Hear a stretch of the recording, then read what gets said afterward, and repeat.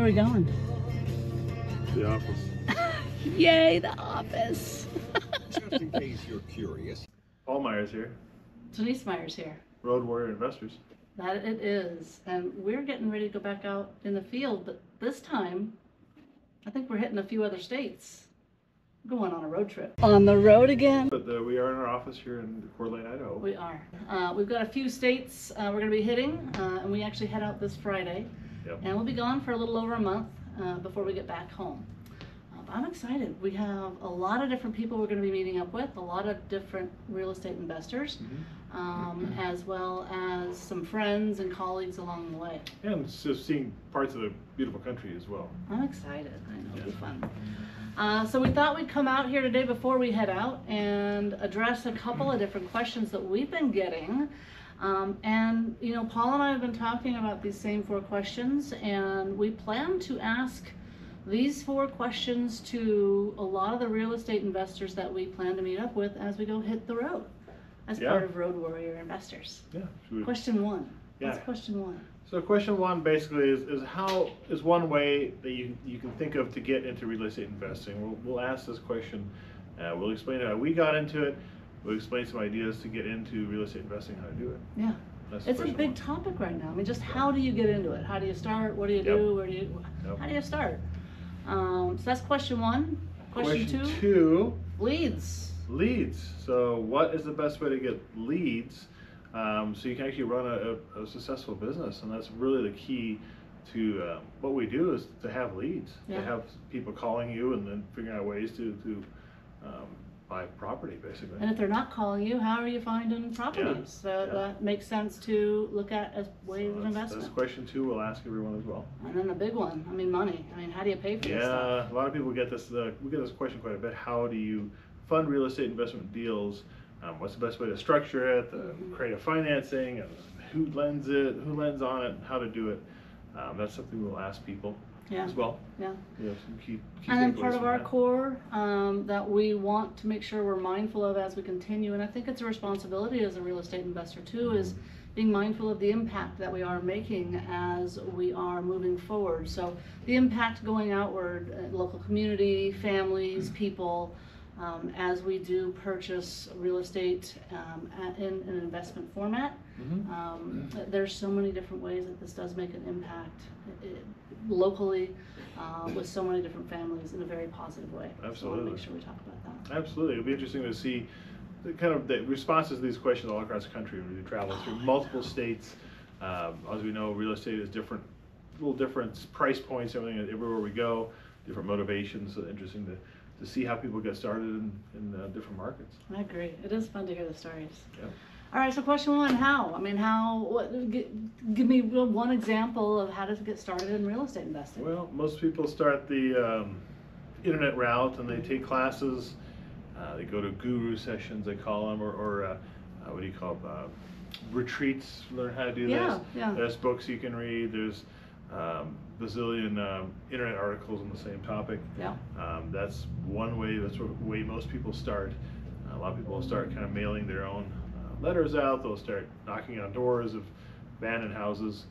Yeah, that's one way to get started. But there's so many different ways to look at it. I mean, to get started. And so you got to pick and choose your battle, I think, too. And I think there's a couple of key tips we can give in terms of starting. And one of them is find a mentor, someone that's actually done this and has done this successfully, more than one deal, preferably. You know, if you can tag along in some way, great, if they're willing to do that. For free. I'm trying to find ways creatively for free. Yeah, and I think that people have to realize that there's a lot of people that are selling these programs to invest in real estate, and you don't really need to necessarily use those programs to do it. A lot of times, what I've found is some of these people selling these programs are actually people that have done real estate investing in the past, but they aren't currently doing it. But anytime you have somebody selling you a system like that, where they're not really providing you much more than just some mentorship and some ideas, I'd be a little leery of some of those costs.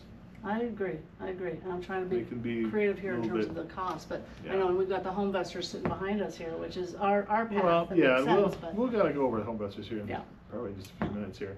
So I think finding someone that you can learn from is a very key piece on that. That leads into, how do you find a deal? I mean, if someone's not calling you directly and you're not gonna do any mail and you're not gonna do any advertising, how do you go find a property that makes sense to look at as an investment? But as you look at that, I think you have to understand what's your exit strategy. Of course. Right, so are you gonna keep it as a rental, you're gonna do a fix and flip, are you gonna, what is your plan with the house, right?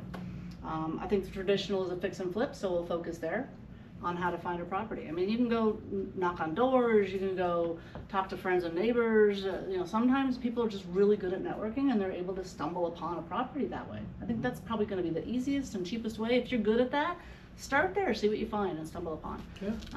But then know what to do in terms of how to move forward. And There's a lot of property. people out there doing that too, so Yeah, there you're is. one of many. Yeah. How have you seen some of the best ways to go about finding properties for real estate investors? The biggest way to get leads is your connections, your business connections, getting out in the field, meeting people. Somebody knows somebody, and somebody knows somebody who needs help. So to me, that has always been the best way to get leads, is just connecting with people in your community. So one of the questions that we keep getting is, how do you find properties? Yep. It's networking and the power behind networking. It is right there. Yep. So you want to talk about a free way to go after and find properties to purchase off market. It is the power of networking, guys. It's as simple as that. And this is how we acquired this property. It through is. networking. It So is. this is something that is, I wouldn't say it's totally free to do, but it's definitely, It takes it's time. customer driven. So you one-on-one relationship with people. The relationship will yield really positive results if you put the time forth to do it. Mm-hmm. So and it's more inexpensive than buying leads and stuff, because Oh. the leads that you get from your referrals are really good leads. Absolutely. And as you can see, we've already got crews here working Yep. on the rehab that's going to go back out on the market here when we're done. But Next week. so the referral, the networking led to conversation with a local real estate agent, and she brought us out to the house, knowing that the best fit was not for the market, but she brought us out, and here we are, and we bought the house. Yep.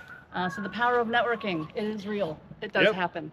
All right. Well, let's talk about the big red pink elephant in the room. And how do you pay for all this? How do you pay for? Oh, this? Yeah. all that. So How do you, so you item find a number property. three, how so- do you close on Well, the dang thing? that's question number 3 that people always come to us. So how do you buy property, and who funds that? Because we all know it costs, houses are not cheap. So how do we fund that? Yeah. To answer that question, there's many different ways to do it. A lot of people will do, they self-finance with their own finances. They'll have investors behind them. They'll give them funds. They have private money. Then they have the whole array of hard money lenders that lend on everything for a property. Basically, they lend on the value of the property, not really yourself. Right. So that's why it allows you to buy a house that's unfinanceable by a Sure. traditional bank. Beauty of home investors is, you can probably see it behind me, it's here. So it's 100% financing Uh-huh. on the purchase and the rehab for these properties. Yeah. But you have to be a franchise owner. You have to be a franchise owner. It's the only way to do it. And you got to remember, you got to buy them right. You can't go, I'm going to buy $1 million house for myself on the market. Will you fund that for me? It doesn't work that way. No. There's got to be some delta difference of what it's worth versus what you're buying it for. Sure. And all those numbers, we get a lot of questions of what those numbers look like. If you want to call, reach out to us directly. We'll be happy to cover some of that. Yeah. I think that's good. But that's how we do it. A lot of other people have hard money lenders. But traditionally, it's hard money lending that people use. And Yeah. don't be fooled. There's a cost by that. Yeah, don't be fooled. There's a lot of hard money lenders out Yeah. there. Hard money lenders, for people who don't understand, like I mentioned earlier, it's based on the property and not yourself. But the difference is that they'll charge higher fees, Mm-hmm. higher interest, usually higher fees to Some get points. the points to get into it. It's a cost of doing business. It is a higher risk for everybody, so that's why they typically charge more. But that's how we do business. Well, and the hard money loan is not a traditional mortgage. Mm-hmm. It is a short-term loan, anywhere from 3 months to, say, a year. more. typically on the hard money loan specifically for the house. And the hard money lender understands the intent of the house. The intent of the house is not to live in it. The intent is to fix it up and put it back on the market to sell it, and sell it within that 3 months to 12-month period. So yeah. Yep. So how to get into real estate investing? There's a number of different ways. I think the easiest way is to do some research and understand what you're looking at, and find a way to find some leads or a property. And then, you know, finding that lead source, whatever that might be, whether it's mail, whether it is word of mouth and networking, maybe it's on the market, but then looking at that particular property and moving forward with buying it, and that's the money, is number 3. So yep, it's refreshing that we don't have to worry about advertising because HomeBusters does that for us. They do. So that allows us time to actually go on road trips, we have a buyer that'll take the phone calls and do the actual buying for us, but all that stuff comes through HomeBusters, and we don't have to lick a stamp or worry about who to advertise to. It's done. And that's the beauty of the system, is that the leads come in. Yeah. You can focus on buying the properties, rehabbing them, doing whatever you want with them. Yeah. Your property, when your lead comes in, that's for you.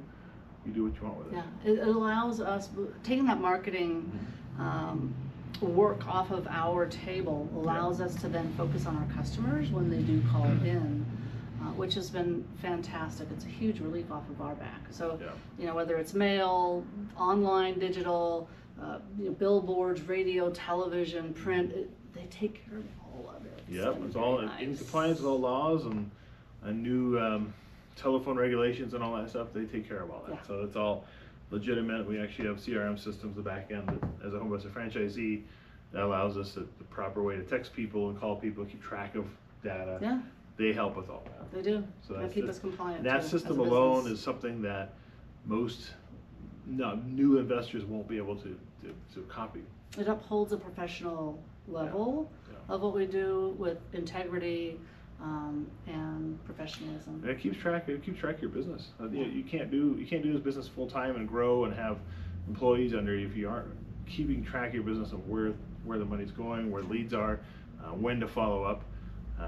As you see briefly, you mentioned a little bit of integrity too. You can see behind us that there's actually some mission statements, core values from HomeBusters. So we probably purposely sat here in this spot in our office because we believe heavily in these core values, and kind of drives our business. So why tell people it when they can just read it behind us?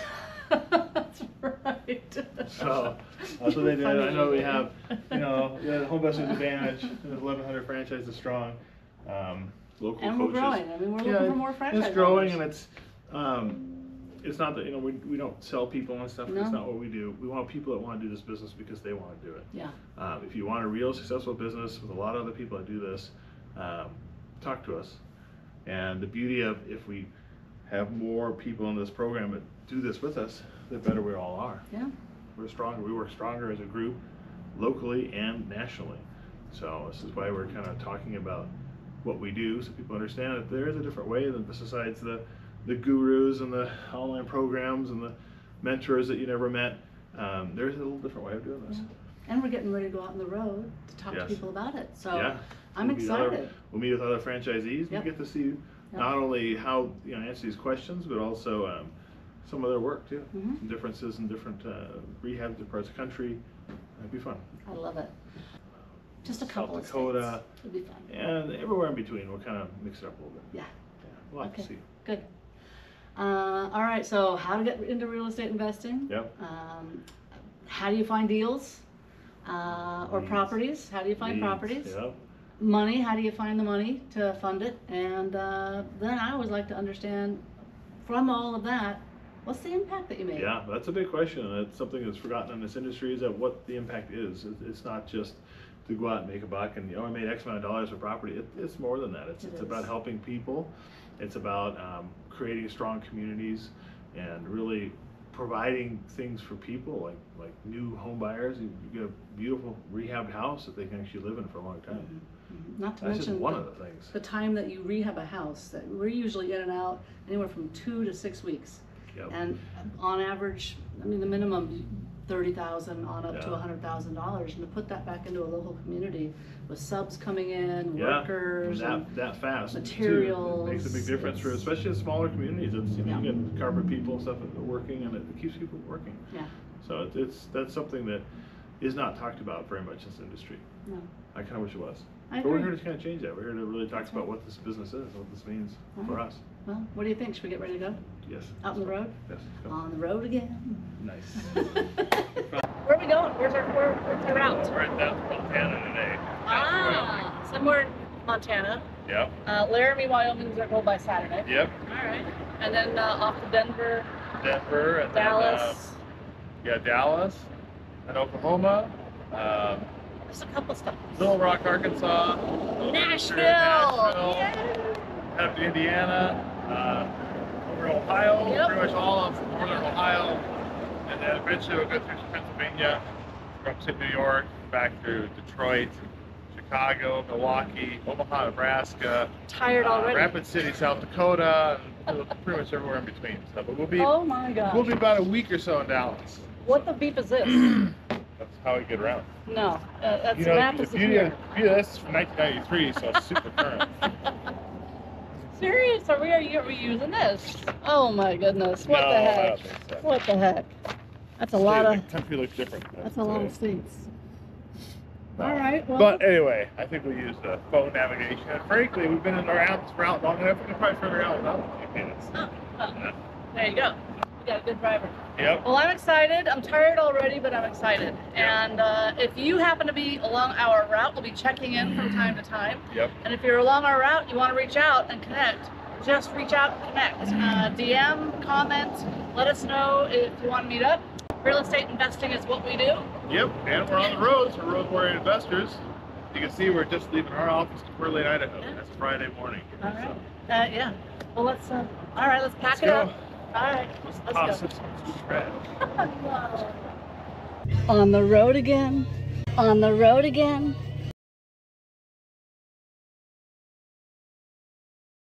Remember, like, comment, subscribe, keep hearing about. And be sure to reach out if you want to connect with us. Yep. We'll see you out in the field.